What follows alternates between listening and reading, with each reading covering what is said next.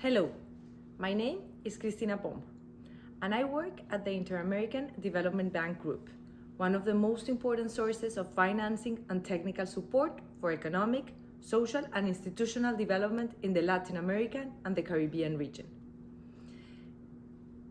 Specifically, my focus is in supporting the advancement of the ethical use of technology, in particular artificial intelligence, in the social services. Since the responsible use of AI and its potential to improve the social well-being began to be discussed, many governments in the region have turned their attention towards solving large-scale social problems such as education, poverty, and inequality, among others. To the extent that artificial intelligence gradually becomes known as a technology that is accessible and has a general purpose in daily life, its impact will be greater in terms of its broader application to all aspects of human existence. Artificial intelligence applications are diverse, and their growth is noticeable in different spheres of life, where patterns may be detected from big volumes of data and complex models, as well as in the availability of independent systems that can improve decision-making and generate more egalitarian and efficient policies. Therefore, in collaboration with partners and strategic allies, the Inter-American Development Bank, or IDB, created the LAC initiative to promote the responsible adoption of artificial intelligence and decision support systems to improve social services delivery and create development opportunities to reduce social inequality. Today, we are going to explore if Latin America and the Caribbean is a relevant player in the AI and ethics ecosystem. People tend to think that artificial intelligence is far away from this region, that things are only happening in China, the European Union, or the United States. But that's not entirely true. This model will walk you through the different efforts Latin American and the Caribbean countries are doing to adopt a responsible use of AI and some practical tools developed by the Inter-American Development Bank to support those efforts in going from principles to practice. Latin America and the Caribbean covers an extensive region, extending from the Bahamas and Mexico to Argentina and Chile. The region has a population of over 750 million people as of 2019, and in 2020, the GDP was $4.7 trillion. This is slightly over 20% of the US GDP, which is a great opportunity. The region has long been the victim of low productivity, and the COVID-19 pandemic is predictably making matters worse. Now, artificial intelligence is a chance for the region's economies to leapfrog the greater innovation and economic progress. Research suggests that AI will add a full percentage point of GDP to 5 of South America's biggest economies: Argentina, Brazil, Chile, Colombia, and Peru by 2035. To give you just one example of how machine learning is bringing unique Latin American solutions to unique Latin American challenges, think about how e-commerce firms have faced a conundrum in Latin America. How can they deliver packages in a region where 25% of urban populations live in informal, scattered neighborhoods with no addresses? Teichaski, a logistics startup from Peru, which partnered with Arequipa's University of São Paulo to build an artificial intelligence robot to generate new postal maps across the country. The company has now expanded to Argentina, Mexico, and Chile, introducing remote communities and city outskirts to online deliveries. Artificial intelligence and its correlated technologies could prove a major boon to the region's public and private sectors. In turn, its policymakers and business leaders must better prepare to take full advantage while warding off potential downsides. In a region that suffers from endemic corruption, pervasive violence, weak institutions, and challenging socioeconomic conditions, government, policymakers, and organizations can use artificial intelligence to tackle critical issues in the region, including food security, health, education, natural resources, and unemployment. In Uruguay, for example, artificial intelligence is being used to reduce the number of students dropped from high school. The objective is to generate a predictive model, an early warning system, for educational disengagement and in secondary education based on information from students and the conditions of the educational offer. This will provide information to different actors of the educational system and families to inform the concrete actions that are carried out at the territorial and school level to protect the educational pathways of the students. In Brazil, the University of Sao Paulo is developing machine learning technology that will rapidly assess the likelihood that patients have dengue fever, Zika, or chikungunya when they arrive at a medical center. As it has been discussed in other models, the use of artificial intelligence systems in decision-making processes has associated risk due to the potential direct or indirect impacts that such decisions may have on the lives of the users of affected populations. Being developed by humans and fed with data, AI can incorporate implicit biases that comes from the judgment of the people who designed the tool or that are the result of incomplete or low quality information. These risks can be anticipated and mitigated by involving people who constantly review the results of the systems and establishing clear protocols at each stage of the life cycle of any AI system. This approach makes it easy to organize the discussion and identify the specific risk associated with each stage, where given the iterative nature of AI, a linear approach is not appropriate. In the public sector, this approach facilitates the connection with the public policy cycle and presents technology, particularly AI, as an available tool to develop the proposed public policy alternatives based on the context and feasibility of the solution. In addition, it helps to put the need or problem at the center, avoiding a techno-solutionist approach. When the government chooses AI as the appropriate instrument that will respond to the prioritized problem, the risk mitigation analysis begins through the following stages of the AI lifecycle. Conceptualization and design.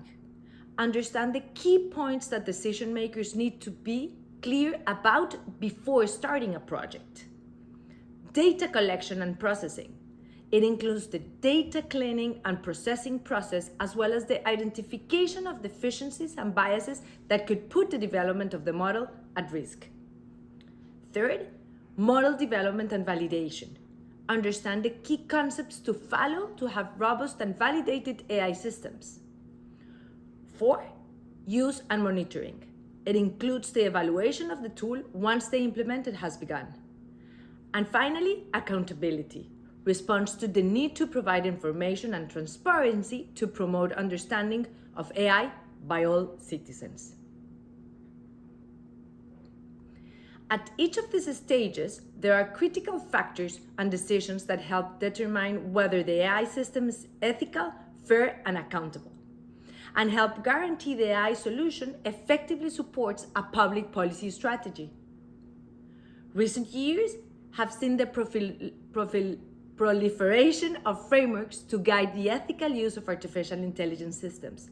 Such frameworks have been focused on the formulation, development, or implementation of AI systems, but often also aim at regulating the use of AI by governments.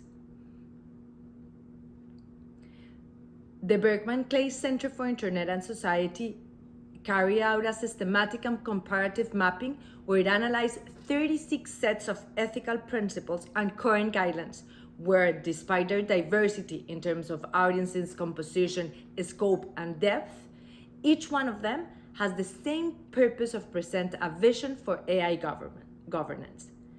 The documents, written by different actors between governments and intergovernmental organizations, companies, professional associations, and civil society groups, coincide in highlighting 8 common themes: privacy, accountability, protection and security, transparency and explicability, equity and non-discrimination, human control of technology, professional responsible and promoting of human values.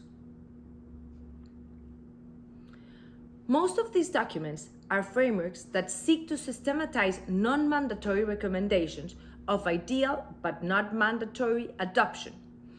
An example of a reference framework is the recommendation of the Ethical of Artificial Intelligence of the United Nations and Education, Scientific and Cultural Organization, UNESCO, recently approved. This framework has one of its main objectives to address various concerns regarding the use of systems based on artificial intelligence to achieve an inclusive and pluralistic instrument that guarantees the development and use of AI systems in accordance with the principles of inclusion, diversity, and transparency.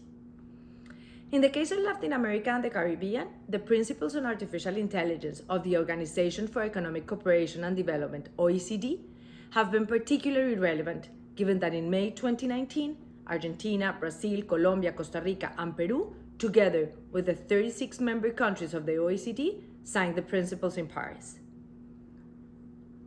On the other hand, there are regulatory frameworks for the responsible implementation of artificial intelligence systems which are recognized by national or international law and human rights. They have standards with the ability to enforce compliance and have globally recognized validity, such as the White House strategy or the European framework. The governments of the region are developing artificial intelligence strategies. In an uneven way, yes, because different approaches and different speeds are being seen.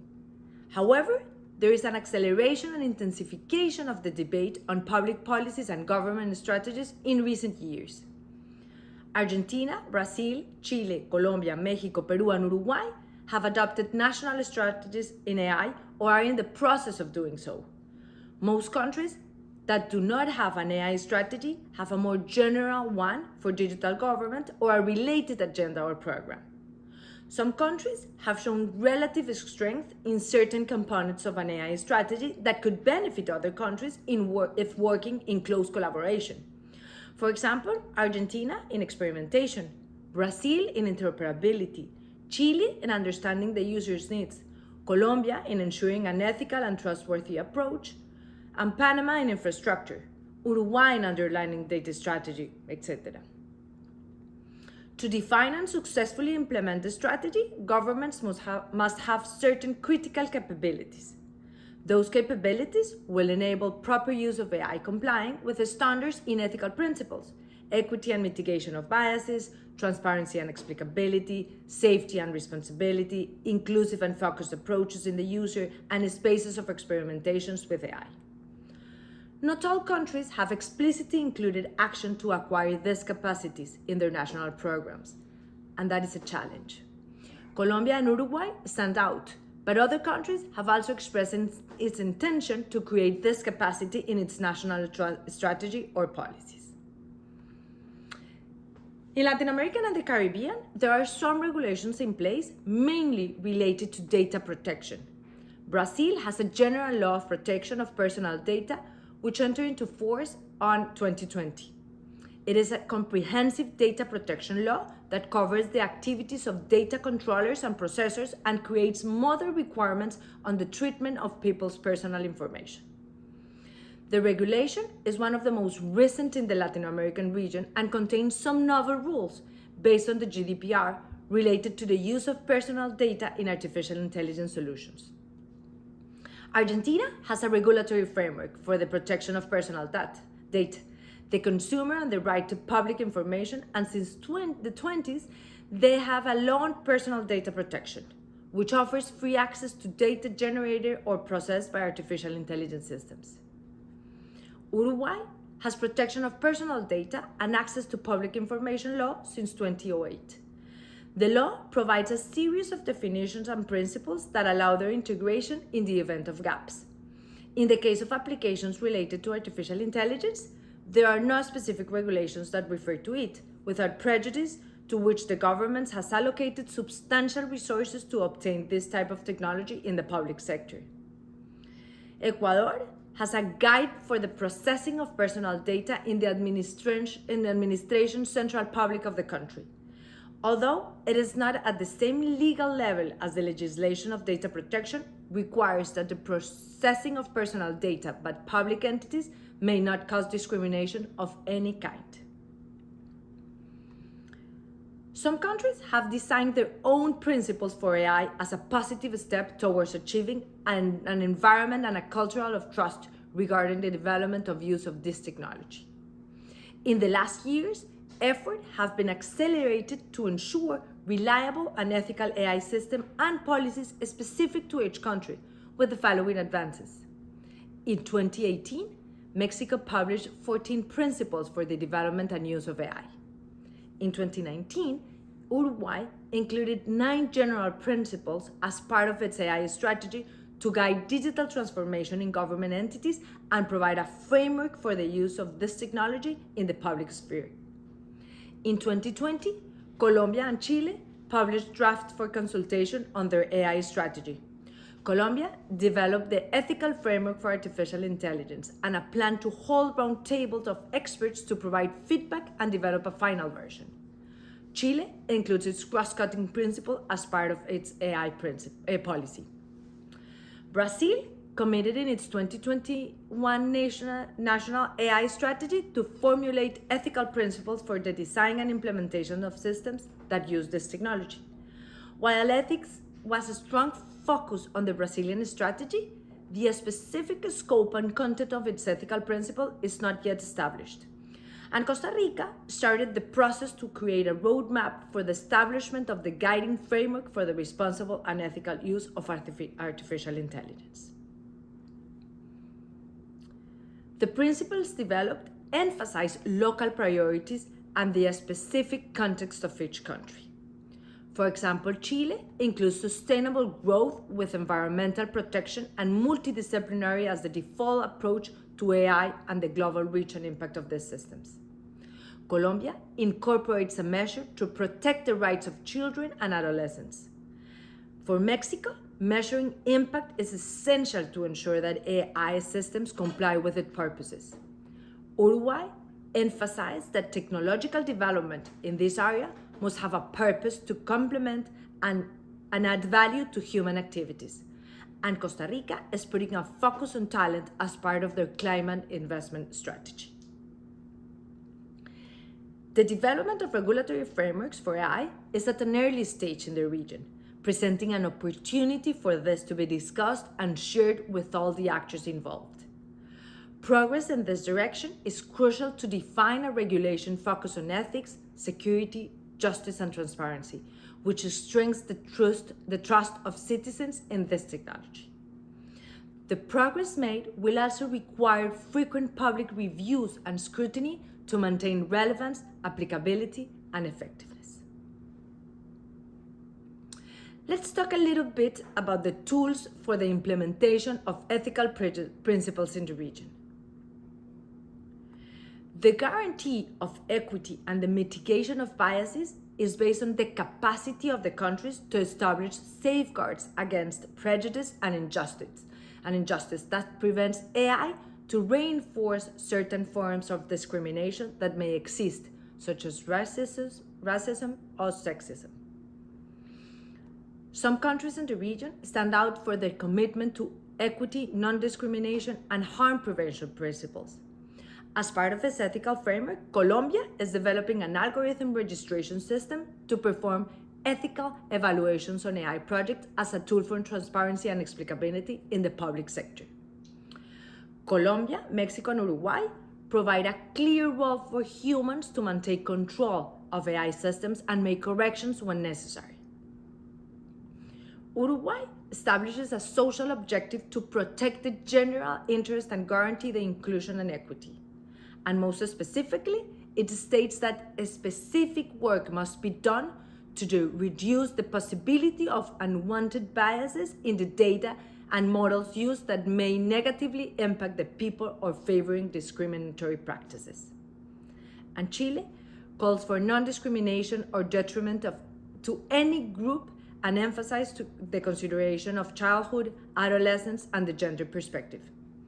Unlike other countries, the Chilean principles do not explicitly mention privacy. Additionally, countries of the region are advancing in other initiatives to establish safeguards against prejudice and injustice, showing great potential. Argentina's artificial intelligence strategy recognizes the risk of bias in AI systems as part of the diagnosis of the transversal axis, ethics and regulation, although it does not include the specific measures. Brazil's nation's AI strategy includes action items to develop techniques for identification and mitigation of algorithm bias and to ensure data quality for systems training. It is also intended to direct funds toward projects that support fairness, non-discrimination, and diversity in AI development teams. It is committed to developing approaches to reinforce the role of human beings to mitigate risks. Chile's AI policy proposes the creation of new institutions capable of establishing precautionary actions and promote research against bias and injustice. A cross-cutting axis also considers the reduction of biases related to gender, the bias data production, and development teams with little diversity.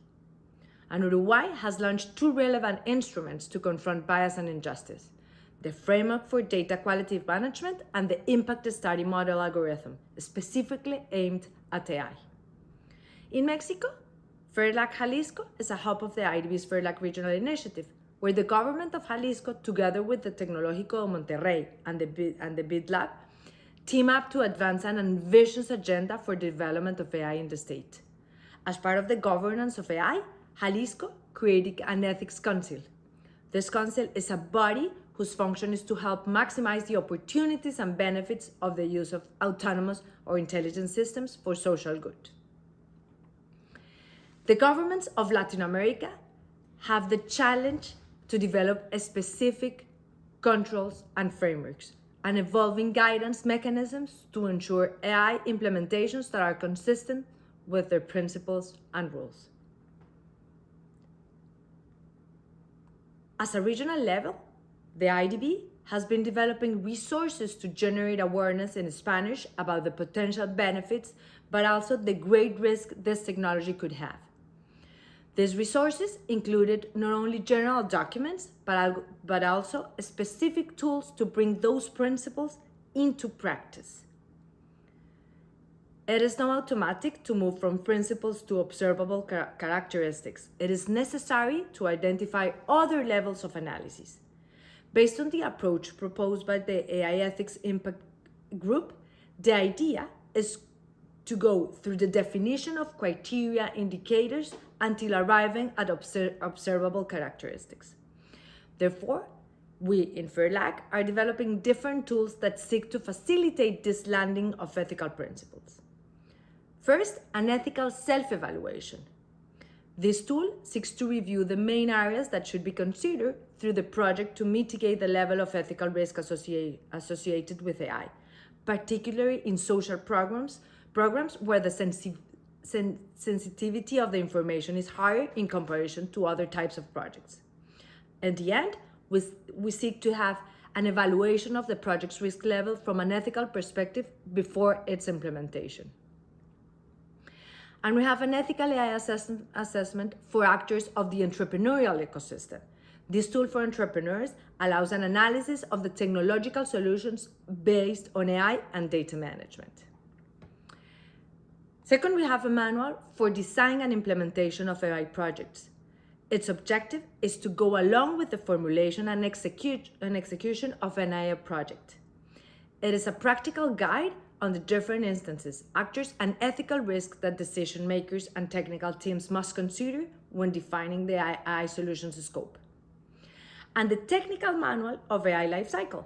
It is a guide for technical teams with recommendation and good practices to avoid unexpected results in decision makers' objectives.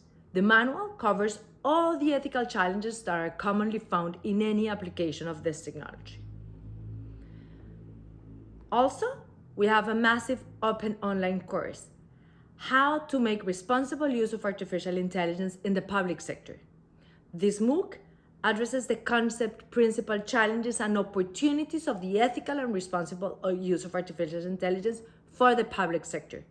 It presents tools to guarantee minimum standards as well as the strength and as well to strengthen the quality of data and AI models from their design to their implementation and monitoring. It is important to highlight that the tools follow a living process of iteration and calibration through practice and must always have the individual at the center to ensure that we are indeed promoting the ethics use of AI. Finally, I want to give you some brief examples on how some countries are applying these tools in their AI projects. In Mexico, in Jalisco, diabetic retinopathy is a chronic and progressive disease that has a prevalence of 31.5%. In some industrialized countries, it has become a leading cause of partial vision loss and blindness in adults. In the absence of symptoms at the beginning of the disease, an ophthalmological examination is crucial at least every 6 months. Early detection facilitates treatment to reduce vision loss and prevent blindness. We are implementing a screening program at the first level of attention where patients would be able to have an eye test, an eye image, and then the system automatically transfers their photographs to the diabetic retinopathy validation department. This department is assisted by certified grades and the AI system, which help determine the patient's level of risk to transfer those cases with an advanced DR level to a second level hospital for early diagnosis and timely treatment.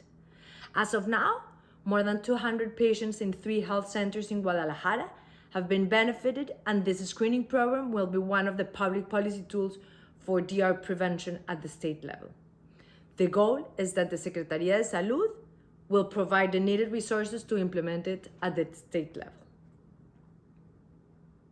In Argentina, inspired by the COVID-19 challenges and seeking to contain the risk of contagion of viruses disease in areas with large crowds, Distanciados, a technology platform, was developed by the IDB. It takes advantage of video cameras already installed in cities. It uses modern AI algorithms to detect people and estimate the distance between them. Distanciados can generate alarms according to the parameters that the city determines, for example, the percentage of people within 2 meters of distance in each unit of time, or deliver data sets that record the daily response of citizens to the measure provided. No private information or individual is used since no particular traits or unique characteristics are analyzed. Only people are detected anonymously and the distance between them is estimated. And Ecuador, that is working in including the preferences of families in the admission process to educational institutions. Currently, the system is centralized and based solely in the distance from homes to school. Some families not satisfied with their assignment request transfers, which represents 20% in Costa Rica and 8% in the coastal zone and 18% in the Sierra or Amazonia zone. This transfer requests consume government resources, so this proposal is expected to reduce them. The country has now a platform that provides information on the educational offer available, and families are able to select their preference from a prioritized list and incorporate some functionalities that use AI. For example, that the platform warns applicant families about a potential congestion in certain schools based on simulations that use data from previous years, or that the platform recommends a school based on the search and interest declared by families during the school selection process. It is crucially important that governments develop these systems in ethical and responsible ways, so that the biases of today are not baked into the technologies of tomorrow. Policymakers need to have courage and be encouraged to ask questions about how the technology is made and used, and then create robust and gender and diversity inclusive AI principles, guidelines and codes of ethics, and ensure their correct implementations. As we have seen, Latin American countries and the Caribbean countries are well in the path to develop ethical and trustworthy AI systems, but a lot of work is yet to be done. You can find out more information about the cases and resources presented today in the FAIRLAB website. and read, watch, and listen all the resources we have. Thank you very much.